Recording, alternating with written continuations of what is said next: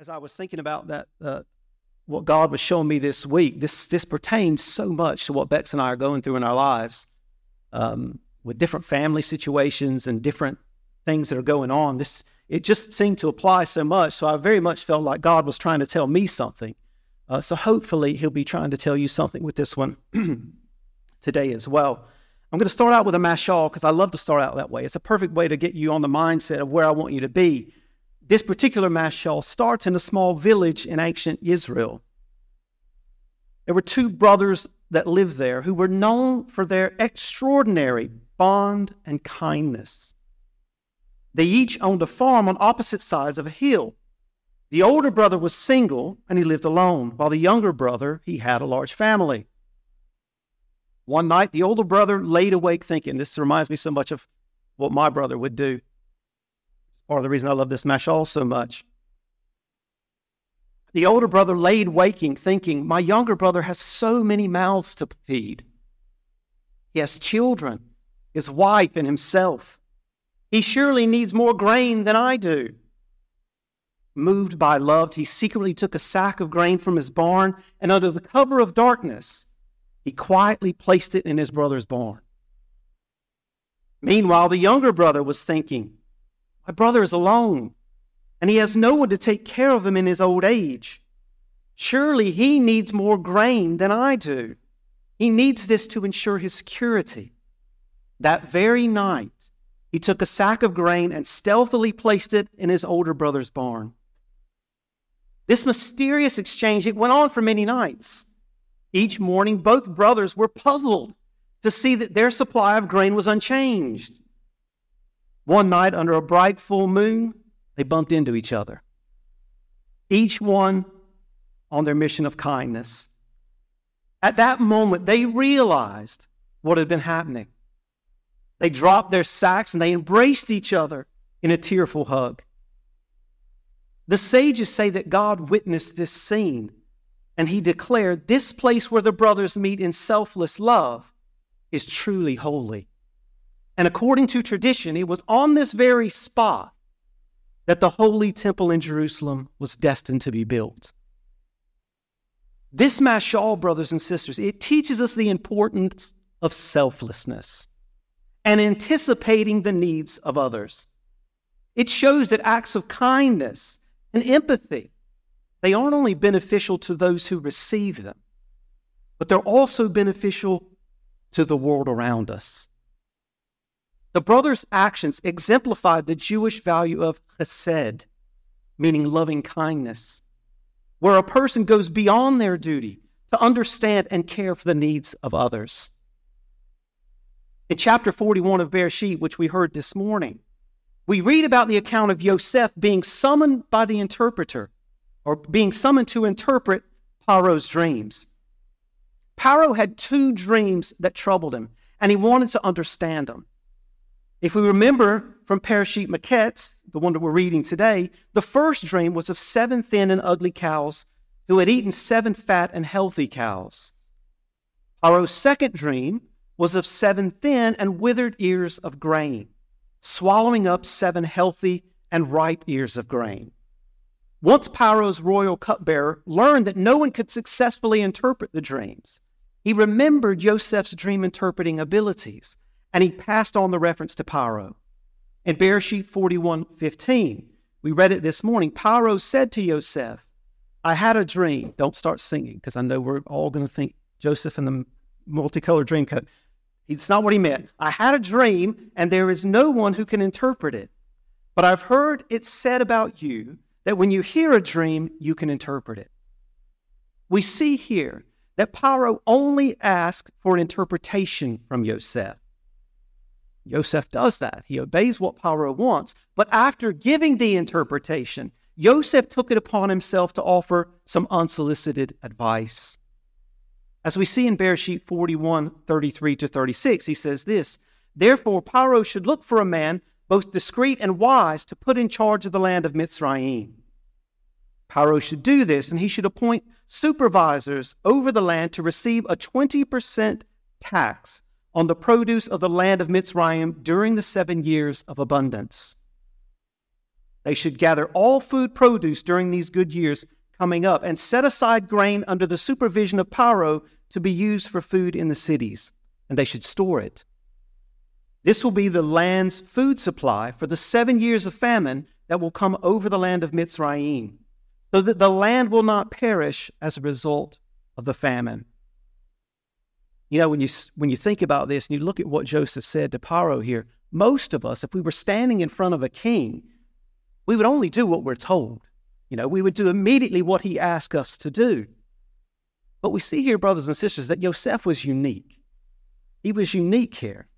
Yosef not only identified and articulated a problem, but he also anticipated a need, and he had the courage and the zeal to do what was necessary to help resolve the problem.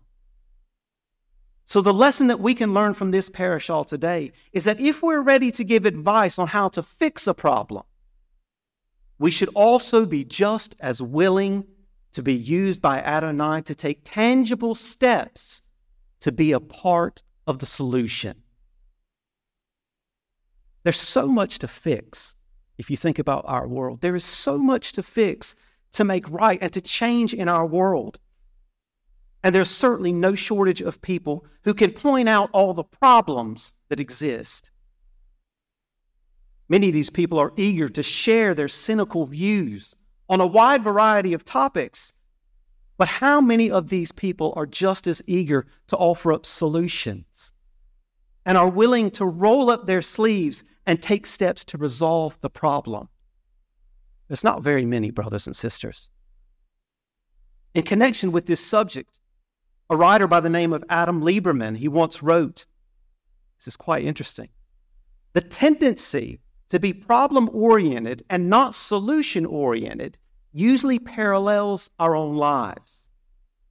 It's not that we proactively choose to focus on negative things, although a lot of people do just that, but negativity and problems are just the default thoughts for our brains.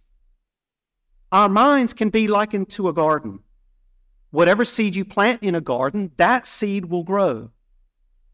But if you don't plant anything in the garden, then weeds will grow in the garden. Our minds work the same way. Absent of our thinking of productive thoughts, our minds will naturally drift towards something negative and unproductive. People who are moving and growing tend to have more positive and productive thoughts, while those who are stuck and not moving will usually focus only on negative thoughts. It's through seeking Adonai's kingdom, through following Yeshua, through studying his word and seeking to keep his mitzvot, that we will pull out the noxious weeds in the gardens of our minds. You know, many times, I think a lot of us feel qualified to give criticism. I think that's just a natural human reaction. We just think, well, I'm qualified, definitely qualified to give criticism. But we don't feel qualified or motivated to help make the necessary changes. But in our parashah, we see not only did Yosef point out the problem, but Yosef also accepted Paro's commission to make the necessary changes in Mitzrayim, and he took action to avoid the coming disaster. And one of the main points I want to make today, and one of the primary questions I want to ask you today is, do you think Yosef had all the necessary skills that he would need to do this? Think about who he was. Think about where he had come from. He was basically a shepherd boy whose brothers took him and threw him into a pit. He was sold into slavery into Mitzrayim. This is not a guy who knew a lot.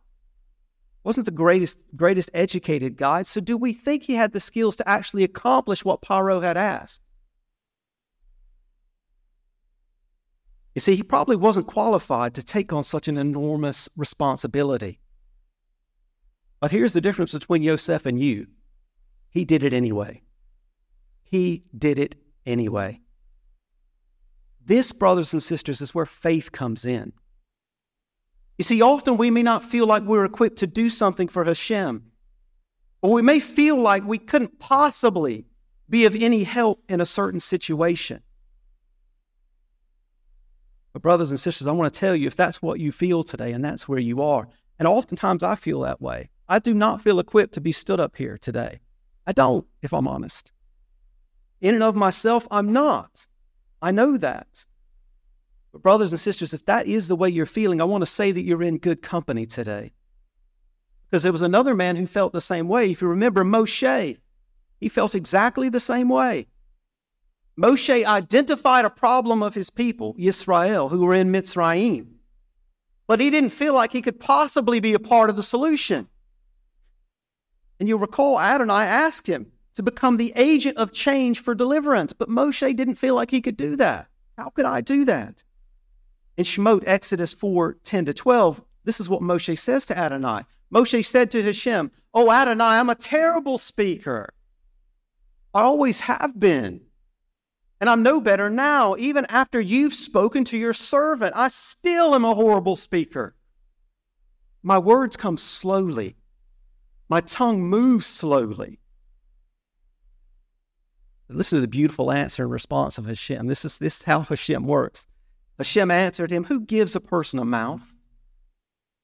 Who makes a person dumb or deaf, keen-sighted or blind? Isn't it I, Hashem? Now therefore go, and I will be with you and your mouth, and I will teach you what to say." Now we look at this parashah, we see that Mitzrayim, it was the ruling nation in the world during Yosef's time. And we see that Paro, he took Yosef and he made him second in charge over Mitzrayim. You've got to remember, Mitzrayim controlled the entire world, and here is Yosef being put in second in charge. For Yosef to be second in charge and second in command, the second most powerful person in all the world at that time, it makes sense that he would have needed to have some very basic skills to be successful. And one of those skill sets would have been the basic skill of language. Because Mitzrayim was the world power. This meant that the world came to Mitzrayim. This is where everybody came to do business. People from every nation, every tongue would come, and they would interact with the kings and the rulers of Mitzrayim. And these rulers would have needed to be familiar with several languages. How did Joseph deal with this? He's not equipped to do this. He's a shepherd boy, for goodness sake. How does he deal with this? The Jewish sages give us a little bit of insight as to how they believe he dealt with this. Listen to what they say. The Jewish sages tell us that Melech Gavrael, the angel Gabriel, was sent to teach Yosef the languages.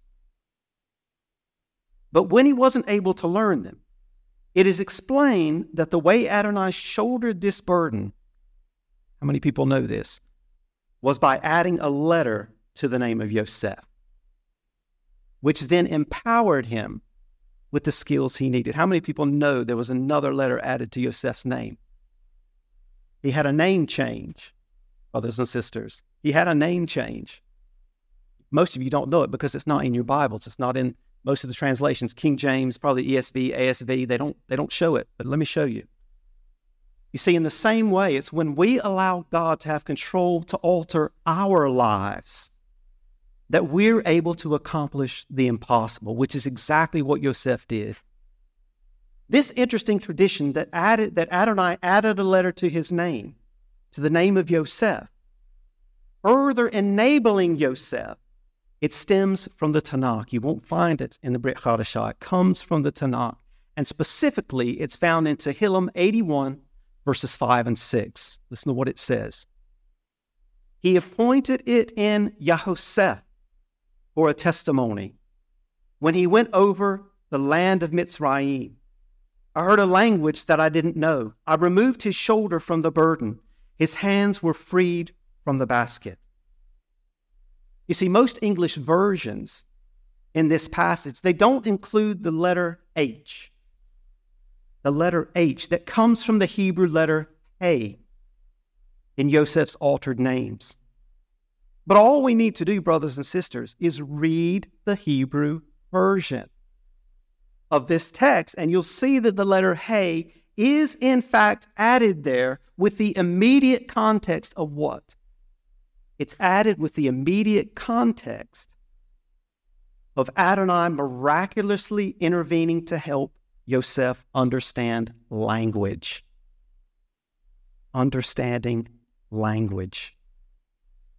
This should teach us, brothers and sisters, that Adonai doesn't always expect someone to already possess the necessary skills that they need for them to be used in a meaningful and powerful ways. All we have to do is be a willing instrument in God's hand. You know, like the brothers in our mashal this morning, Hashem is just waiting to find someone who will anticipate the needs of his kingdom so he can empower that person to succeed. 2 Chronicles 16:9 says, "For the eyes of Hashem run back and forth throughout the whole earth to show himself strong in the behalf of them whose heart is perfect toward him," or complete towards him, or completely his. You know, for some of you out there today who may be watching on YouTube or Facebook or wherever you might be watching today, you know, there may be no Messianic Kahillah where you are, Messianic community where you are. And maybe what God is calling you to do today is take a step of faith. Step out in faith, even when you feel like you have no ability to do it. You don't feel empowered to do it. You don't feel like you are in the position that you can stand up in front of people and try to share what God is sharing with you every day, even when you don't feel that, brothers and sisters. Maybe he's telling you, you need to take a step of faith today and start a Kahillah in your area that needs one. You know, for some of you that do attend synagogues regularly, we have a lot of people who watch online every week, and I know you go to other congregations. For some of you, it might be anticipating the needs of your congregation and the community there, such as anticipating your brothers and sisters' needs within your communities. But not just anticipating, taking steps to help. There may be even people in your neighborhoods. Maybe they don't say it out loud. Maybe it would mean we need to pay attention to what's going on. But maybe there's people in our neighborhoods that don't have enough money to buy food or the necessities that they need that you could help with. It could be something as simple, and obviously we don't have a weekly kind of meeting place, but if you do, and you're watching me today, it could be something as simple as seeing that your congregational place, it's in need of a good clean. And you take the steps to go and help clean it. Or you see where your neighbor's house needs maintenance, the gutter's falling off, and you take steps to help. You reach out and you try to help people proactively before you're asked to do it. Or in your family, it could be that you anticipate that someone like your parents are in need of help, whether you live with them or not, and you go out of your way to relieve their burdens. And for some, it might be things that are much greater than these examples, that seem to be beyond your ability, beyond your means. For some of you, maybe it's even along the lines of something that like Yosef went through. Maybe Adonai wants to use you to change and direct a nation. The list could go on and on, brothers and sisters, but my point is, as people of God and followers of Messiah Yeshua, we want to be characterized as people who become part of the solution, not part of the problem. In doing this, brothers and sisters, we fulfill the commands to love both God and our brothers. In Matthew 22:37-40, Yeshua the Messiah, he said, "You are to love Hashem your God with all your heart, with all your soul, and with all your strength." This is the greatest and the most important mitzvah.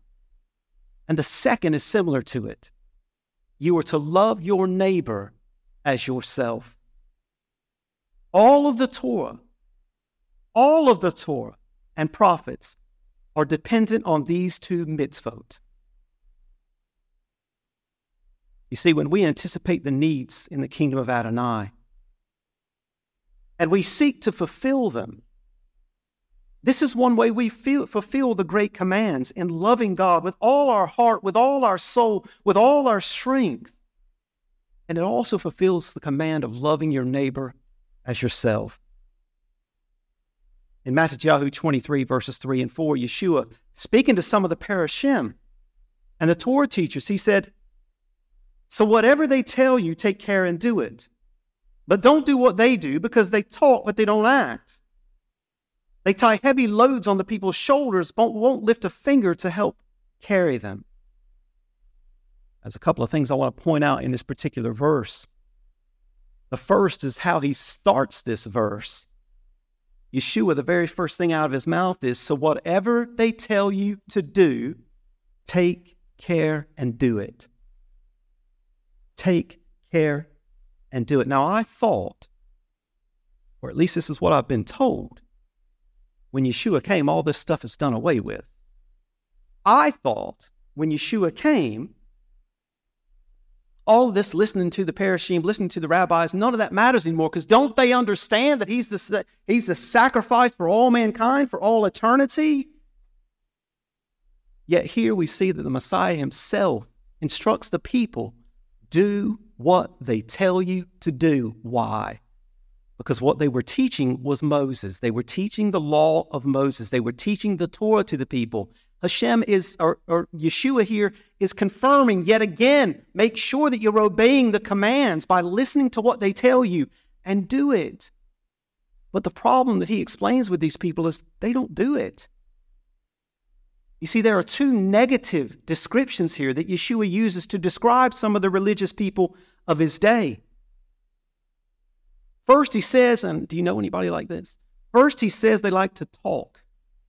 They like to talk, but they don't like to act. Again, if we want to offer criticism, constructive or otherwise, we should be ready to act and to be a part of the solution. The second description that he gives is similar. He says that they tie heavy loads on the people's shoulders, but they won't lift a finger to help.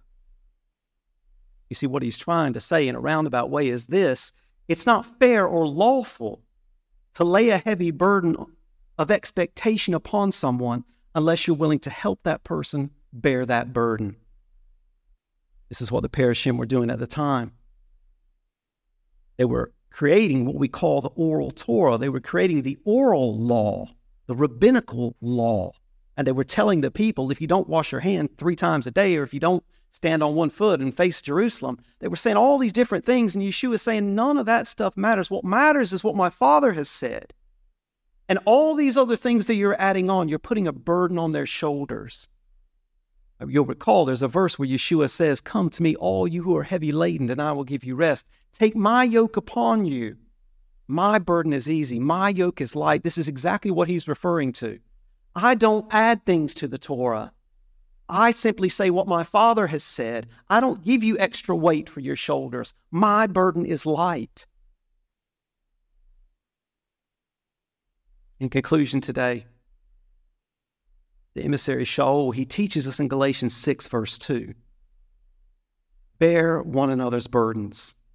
In this way, you will be fulfilling the Torah's true meaning, which the Messiah upholds. You know, as I sat and thought about where we are as a little group this week, you know, we got people spread out all over the place. Sometimes when we have face-to-face, we'll get a lot of people. Sometimes we can't because people are unwell, and there's all these different kind of things. But as I kind of reflected on where we've come over the past specifically 3 years, you know, I've been really encouraged. I've been really encouraged to see over the past few years that on many occasions here in our little group, we've been used by Hashem to fulfill many of the needs that I've mentioned today. And as a kahila, as a little community, I think we've been pretty good at bearing one another's burdens. But as we move forward, brothers and sisters, And as we grow, we should seek to excel in this area and anticipate the needs of our community and the world around us. In Yochanan 13, verses 34 and 35, Yeshua teaches us, in the same way that I have loved you, you are also to keep on loving each other. Everyone will know that you are my disciples, not by what you say, not even by what you do. How does he say they'll know you're my disciples? By the fact that you have love for each other. This love that Yeshua speaks of here, it was characterized by a sacrificial nature. In other words, brothers and sisters, it's not an easy love. It's not an easy love. It's a love that takes effort. It's a love that requires us to give up our own time, our own conveniences, and a lot of times giving up our own resources. It's an active love that looks for opportunities to be used by Adonai and trusts him for the ability to fulfill his will in our world. It doesn't matter who you are. It doesn't matter what skills you possess or what resources you have. Just as Joseph did, if we see someone in our world that could use our help, we should trust that by taking the simple step of reaching out to that person, by taking that simple step of faith, God can work through our hands and he can add himself into the equation in a miraculous way. And when he does that, brothers and sisters, it will enable us to do his righteousness. And it will enable us to display his love to a world that is absolutely starving for it. We see this all around us today, brothers and sisters. As I say, some of the situations that we're going through as a family, I see a lot of the things that I've talked about today there as relevant, as pertinent. And it's a sad thing that as we look around the world, we see that people have become so internalized. Everything's about me. Everything's about how it's going to affect me. If I give to that person, how will it affect what I'm able to get for myself? If I give to the ministry, how's it going to affect how I can do this or how I can do that? See, a lot of the problem that we have is we've taken God out of the equation. We've forgotten that God is able to enable us. He can enable us to do whatever it is that we need to do to accomplish his purpose on this planet. And we've moved so far away from that. And it's a sad thing today. It's a sad thing. So brothers and sisters, as I close today, I just want to say, stop. Sometimes maybe just stop. Maybe slow down. Maybe look around you. Maybe look at people that you think, no, they're fine. They're absolutely fine. Maybe stop for a little bit. Look at those people. Take a closer look and see if that person actually needs some help. Maybe all they need is love. Maybe all they need is for somebody to say, keep going. Now, I've got a precious brother, not brother by birth, but brother by the Messiah, Yeshua, who's in America, who has been an absolute godsend in my life. There is, and I say this with complete truth, there is no one else ever in my life that has impacted my walk and my faith than this brother. He has done more for my walk and my faith than I did in the first 20 years of my life. But he's struggling. He's struggling. He's a believer. He's a great messianic teacher, but he's struggling. Life has thrown curveballs at him. He's gone through difficulties. He's gone through struggles. Brothers and sisters, I make it a point in my life to say, keep going to him. Keep going. Even though he's the one that's taught me everything, I say to him, keep going. You must keep going. God is able. He is able. He can enable you. He can lift you up from a pit, and he can make you ruler of the world. That is what he is able to do for us today, brothers and sisters. We've got to believe it. You've got to believe it. Start walking like it's true. even when it doesn't feel like it's true. Stand up anyway. Speak anyway. And just believe that when you open your mouth, God will enable you. He will enable you. Amen. Amen. Baruch Hashem. Adonai.